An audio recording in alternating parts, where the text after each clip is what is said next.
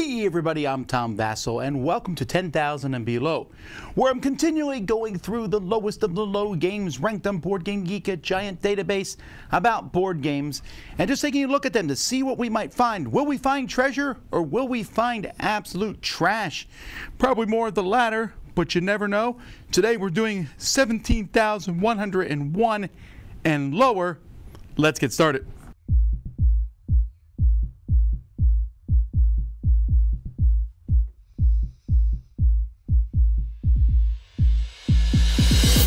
So we always take a look at the first ones here. Junior Alias. What's Apples to Apples Mod? I don't even know what that is. Alrighty. Bandits on Mars. Space Pigs. Fold Rigger. Monopoly Hotels we've already taken a look at in the past. Car Nickel. And Dragon Rapid Fire. Alrighty. We've already found some games in the first 10. Junior Alias. Whoa. Who designs these covers? Those kids all look bored, and that's a staged picture. Okay, let's move on. Apples to Apples Mod. What is this? There's a green apple die. The judge rolls a letter and thinks up an adjective. A, annoying. And then everyone plays a red card. Oh, so basically they couldn't think up of enough, more cards, so they gave you a die. Come on now. I'm not very impressed with this. All right, Bandits on Mars. This is from Gate On Games. It looks not like a good game from that cover. It looks like somebody who likes animals drawn like people. Wait, that's a human. Wait, these are humans. What just happened? Where'd the animals go? There's the animals and humans.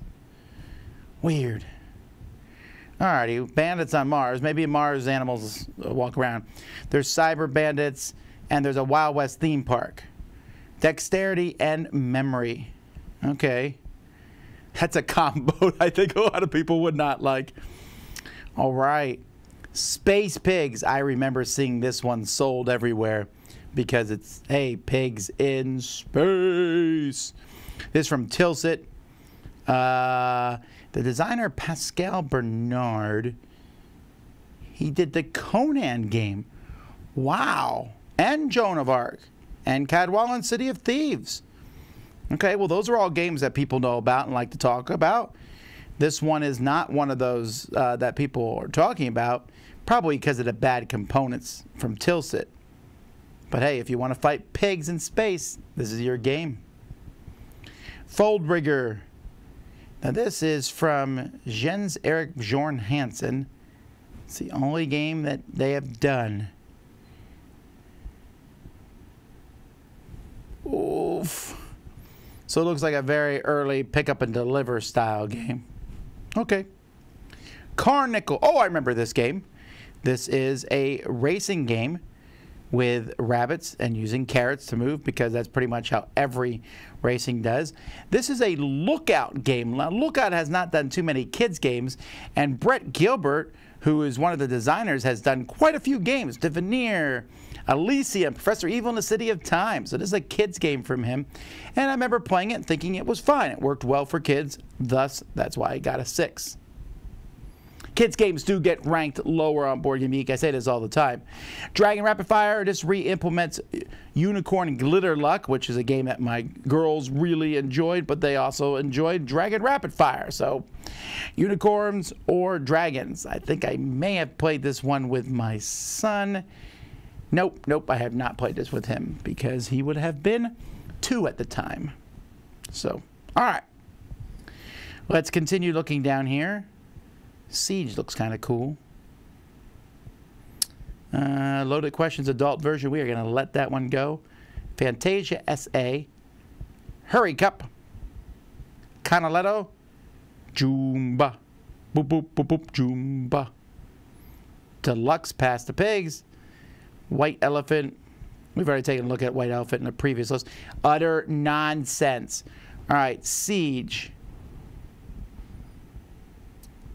Those people look utterly bored.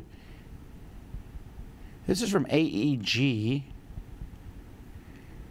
AEG, when did this game come out? 2016. For a while, AEG was just like throwing everything at the wall. And at some point, they decided to stop doing that and make only just a few good quality games. And man, it's been an amazing turnaround. AEG is one of the best companies out there. This looks like one of those games that they were throwing at the wall back in the day. Fantasia SA. That guy is super proud of himself. Who does he remind me of? Almost Kronk in a way, maybe. This is an Eric Lang game. You're trying to get, Eric Lang, 2008. This is before he became famous. I wonder if this game ever came out in English. That might be it. Let's take a look at the comments. A Take That card game. Simple games, casual players. Too many unbalanced cards. Well, this just goes to show you not everything Eric Lang does is gold. That's the way it is with most designers, though. You're going to always find a game that's not so great for them. Hurry Cup looks like you build a racetrack. And you have some very stereotype racers. I don't hate the artwork on this, though, for sure. I don't know if I like that cover, though. This is from Hurricane. Oh, it's Antoine Bauza. I have not played this racing game from him. I wonder, well, we got to look at the comments, because this one's really ranked low. Young kids, fun racing game for families. Whew, that is a very low bell curve over here on the side. Rolling dice and having to quickly out-grab your opponents for the pawn you want is outdated. Okay. Well, like I said, great designers. We're finding their games in the bottom here. Yeah, man, we continue this trend with Gunter Cornett, who's known for Hey, That's My Fish and Kahuna and the Bottle Imp. But now he has Canaletto, where people are just grabbing stuff from someone's house. I actually like the artwork on this one. This is from Hans im Glück. And you're trying to get heirlooms in Venetian palaces. I love the board and how it looks, but just not a great game, I guess. Jumba. This is a game you're just trying to claim cards. You reveal a card, and then you have to say you're looking for the animal that's on the card twice. Simple, fast game for kids. Deluxe Pass the Pigs. Let's play Pass the Pigs. Different colors and betting on which ones you'll get and chips and stuff. It's still Pass the Pigs. Although I would play this with a top hat on. Utter Nonsense. Oh, this was re-implemented by Utter Nonsense Family Edition. I love these. Okay, Utter Nonsense looks like a Cards Against Humanities. No, Taylor, I cannot just shake it off. Look both ways before you cross your mother. The first row of Pancake Club is syrup on the side. Okay, I'm not sure I agree with that. What is it? You combine stereotypical accents with outrageous phrases to create sayings that are just plain ridiculous. Got it. So there's accent cards in here. Valley Girl. Okay, so it's those. Indian, Grandma. Yeah, okay. Definitely not a game I'm going to be playing. Alrighty. Balance of Power, we've already talked about that one in a previous one. Spooky Castle. Cyberpunk, the collectible card game. Garfield, we talked about that in the previous one too. Cow Poker. Star Wars Miniature Starship Battles. Let's see what else we can find here. Formation, that's kind of a weird name. I want to look at that one. Knock Knock, we talked about that before. Legitimacy, I think we talked about that, but let's look at it just in case. Yeah, a lot of these we've already looked at in the past at some of these, but we'll take a look at some new ones now on this one. Jim Henson's Dark Crystal, we looked at that. Unfortunately, I thought that would be a much better game. Open Fire, Solitaire, Tank Combat, World War II. All right, here we go. Spooky Castle. Oh, yes. I like Spooky Castle. Spooky Castle's really good. So Spooky Castle, you have this magnetic stick. and you're moving through the castle, but you're blindfolded. Everyone else is telling you where to go, but that stick has a magnet on it, so they're trying really hard that you don't grab things by accident. It's a great game of cooperation for kids. It shouldn't be this low. Boo! Cyberpunk the CCG, also known as the most stereotypical looking CCG there is. Really bad artwork. Why can't these cyberpunk artists, isn't there like good cyberpunk art? So terrible. Cowpoker is from James Ernest, Mike Slinker, a Steve Jackson game. So typical Steve Jackson style game. I do like the artwork on this one, but it's probably a silly style poker type game. Star Wars miniatures game. Yeah, we looked at this one before. This is the kind of game I would love to play.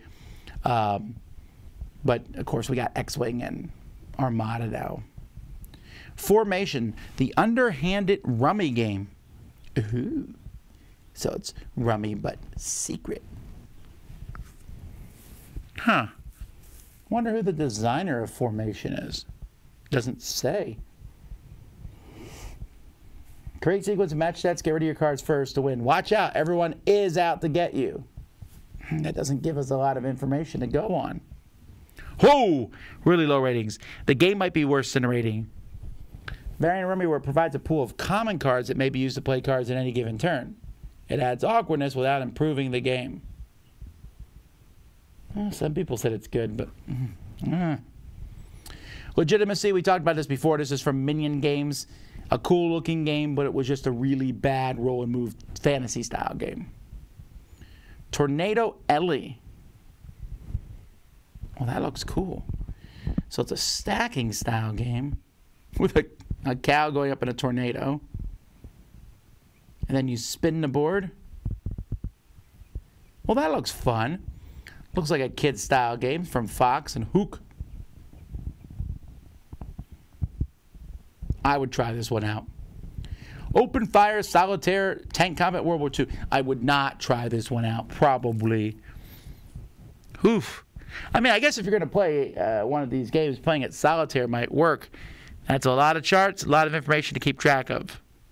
It's also ranked really low, which is not good for a war game, since people aren't going to play this unless they tend to like these style games. Oh, it's the armor version of Ambush. That's interesting because Ambush is rated really highly. It says a good system for infantry doesn't work well for armor. There you go. Simpler than Ambush, less exciting. I know Ambush is very, very popular. All right, we talked about Dwarven Dig in the past. Accentuate the positive. My Monopoly. Epic Death. I remember that game. I don't think I played it. Banana Bandits we've talked about in the past. We're definitely crossing some ones we've already seen before, but don't worry, we'll pass that note soon. Rise or Fall. Escape from Elba. Den of Thieves. Brainbox World. I want to take a look at that one briefly. And Altamira. All right. You need to accentuate the positive. Another fun of accents. I don't know. I don't know that a game of accents is something I want to do right now. I feel the need for speed, but what are the accents? I can't. But it's the same as the other game. Valley Girl again. Californian, Canadian, Mexican, Scottish. Overly tired. Well, that accent I can do. Are you crying? There's no crying. There's no crying in baseball. What's the game, though? Guessing the accent? My Monopoly. Bum, bum, bum, bum, bum, bum, bum, bum. My Monopoly. Oof. You just stick stickers all over a game? How terrible. Like, you want something in My Monopoly, you want it to look good. This makes it look bad. Epic Death. I remember when this came out, and I remember laughing about the cover. I mean, it's very clearly Conan, but it did not. I I had no desire to ever even play this game, mostly because of how it looked. I guess it's okay, but you just fight each other with dice. It just never made it to the table for me. Rise or Fall. This is from Foxmine. Clicks in School. I'm still a little confused why people like this Clicks in School thing. That's a designer click. Reiner Knizia, Friedman Fries, and Anton Baza, and the guy on the left is eluding me who that is. Oh, must be the designer of this game, maybe, I would have guessed. Who designed this game? Martin Niedengard Anderson. No, that doesn't look like him. Ooh, he just designed Escape from the Asylum, a game that I'm really enjoying, though. So, hey, you never know. Escape from Elba. Players are Napoleon wannabes in an insane asylum. You go around from room to room fighting other Napoleons. James Ernest, the man is certainly brilliant when it comes up to these insane, weird themes, but it's got to be a good game, too. Also, his games tend to have similar feels to them. Den of Thieves. This is from Rogue Publishing. I said that it was okay.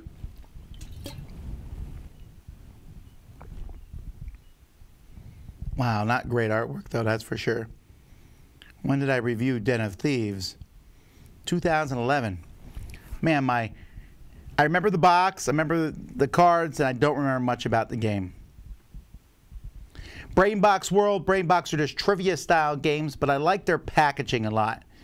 I'm not a huge trivia game guy, but using these boxes, these brain boxes, I thought it's a lot of fun, especially for kids. Altamira from Zoc. This is why I love doing this 10,000 below list. I would not have expected to see this here. Is that what the piece in the game looked like?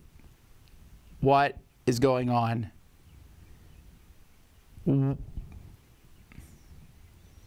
That is fantastic. I am humored by this. Those people are laughing at them too. It's not a good game, unfortunately, I guess, but they have hair. Pawns are awesome. Game is not that good. Funny meeples. Bizarrely hairy, smiley meeples in an otherwise straight-laced game. Everyone likes the meeples. Oh, someone's got to make a good game with these meeples in it. That is fantastic. When did this game come out? 2007, 13 years. You know those meeples are out there. If I get a copy of Altamira, I'm going to get it and just keep those meeples and use them for something else. That's funny. Alrighty. Zogar's Gaze. Party Pooper. The £1 Million Drop. That sounds like a TV show. Zune. Mission Command Land. Oh, we got to talk about that one. Koenig der Malwerfer. Disorder. We'll talk about that one too. Snifty Snakes. Yay, Snifty Snakes. That's it. 196. Only 33 ratings. We got to talk about Snifty Snakes, though. The Game of Life, Indiana Jones. The Mutiny on a Little Blue. Boo. That's a pretty high rating I have for a game that's ranked that low. Among Us. And then Mermaid Island. All right, here we go. Zogar's Gaze. I feel like we looked at this one already. Look at Zogar. And this blue barbarian. There's eyes everywhere. I mean, like, a mermaid. Oh, I hate this art. Party Pooper. You're going to point all directions to see who's the party pooper and who's the party animal. Most likely to and most non-likely to. I'm really, really getting tired of these type of games. I'll probably drop my rating of this. I'm just tired of, like, who is the person most likely to do whatever. £1 Million Drop based on a TV show of the same name. Well, there you go. You begin with £1 million. You run the risk of losing it. You have to answer all the questions or be left with nothing. Does it come with little packs of ooh, I do like the pieces there. Those are pretty neat. Zune. Well, this came out 21 years before, excuse me, Zoom became popular. This looks like it shows how the pieces move here like chess. I don't hate the artwork, but it looks like a chess in a box game. Let's see if I'm right. Ish. Mission Command Land. Now this re-implements Tank Battle. So let's take a look at Tank Battle first. It came out in 1975. This is ranked even lower. So they remade him in the Mission Control series. This one I had high hopes for. When you look at the pictures here, it comes with tanks and airplanes and things. The tanks have secret numbers underneath them so that you don't know who has what. But it's just not a good game. It's kind of like Stratego, but with less information. Really cool pieces. And if you get a copy of the game, yeah, you can play with the pieces, I suppose. Just not, and you're just like shooting at tanks and stuff. It sounds cooler than it is. I really wanted to like it. Koenig der Malwarfer. Oh yeah, we already saw this one in the past. I love these guys with the big mouths with dice coming out of them. Disorder. This is, you're adding a card to the board, and you need to basically say, can you make a word with these? It's a good little party game. Not great, but good. All right, Snifty Snakes. There's the game. That's right, you put these on. Now, we know this game because if you go to Board Game Geek Con, every year they run a Battling Tops tournament, and every year a team comes out, they borrow the Snifty Snakes game, and they come out and wear these. That's their shtick, the Snifty Snakes, and that's everyone knows about it. It's a terrible idea for a game, but it's a funny gimmick. The Game of Life, Indiana Jones. What? Does he decide, like, I will be a teacher or I'll be an adventurer? Okay, you're just showing me pictures from the movie here. Boo. Boo. Boo. I'm glad this has a bad rating. Mutiny on a Little Blue is a great little game that is designed by Christian Emanson Ostby, who's done some really great games like Santa Maria Escape, Automania, Magnificent. Great games. This was my introduction to his stuff. And I really like this one. Each person is on a ship here. One person's the captain. They're taking one person on shore. Depending on who you take on shore, you're going to get different diamonds and gems. Everyone's trying to convince who you are, but one person's the mutineer. Now, the game needs to be streamlined. It needs to be made better. It needs some update. But I like the concept. It was fun, and I enjoyed it. But you got to like lying. Among Us. This one was okay. This is the idea of aliens on a board, and you're moving people around trying to not get caught. These aliens are coming out, and you're trying to figure out who the traitors are and things like that. It's a game that's not going to age well, I think, at all. It's a fun idea, but meh, it's okay. And then Mermaid Island. Didn't I review this one? I did not. Huh. How weird. I think my daughters would have liked it. They tend to like mermaids. Not anymore, I guess. Well, a kid's game about mermaids. That's why it's ranked so low. It's from Peaceable Kingdom. Alrighty. We made it through another 100 games. More are coming. We'll have to wait till next time to see them. Is there games in this 100 that you want to talk about? Mention them in the comments below. Until next time, I'm Tom Vassell, and you've been watching 10,000 and Below on the Dice Tower.